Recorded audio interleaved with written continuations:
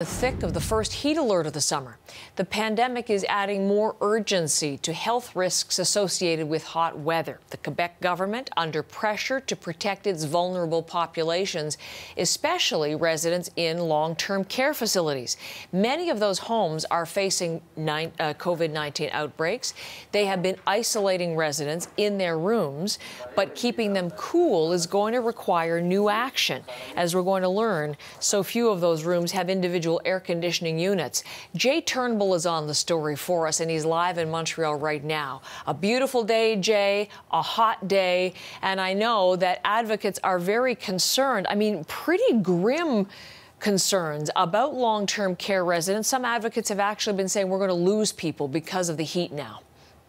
Well, I mean, before COVID-19, Heather, we lose people in heat waves. I don't know if this is technically a heat wave, but it's hot enough that, yes, it can be deadly. Now, you think about 1/3 of all the seniors' residences' rooms have air conditioning, only 1/3. So, you know, prior to the COVID-19, what they would do is they try to put all the seniors in a common room, keep that room cool, and they would keep people safe.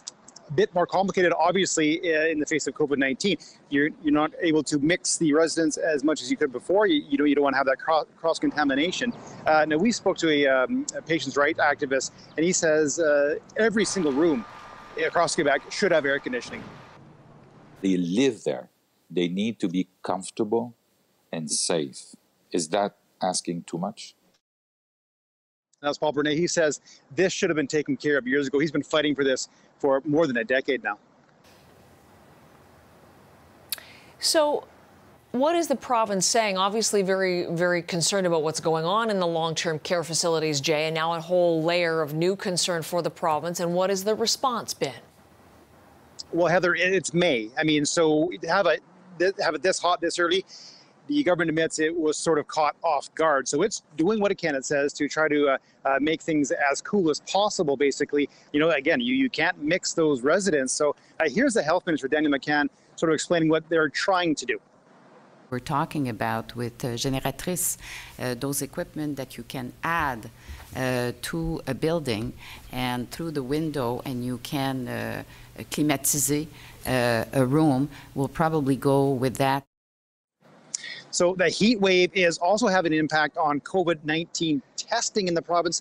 Some mobile testing units are either closed the next few days until Friday or working reduced hours. Now, health officials decided it's too hot for those people who are working inside those tents outside. You know, they're covered in their personal protective equipment. It's hot wearing all that stuff. They don't really get breaks. So they decided to, some of those mobile clinics to shut down until Friday. We're expecting temperatures to hit mid to maybe even high 30s. You know, when you figure in the humidex, the heat index, it could be very, very tough for people over the next few days. One good bit of news, though, is the evenings will not be quite as warm, so it'll give a chance for things to cool down during the nights, Heather. Jay, thanks very much. Really appreciate that. Jay Turnbull in beautiful Montreal for us this morning.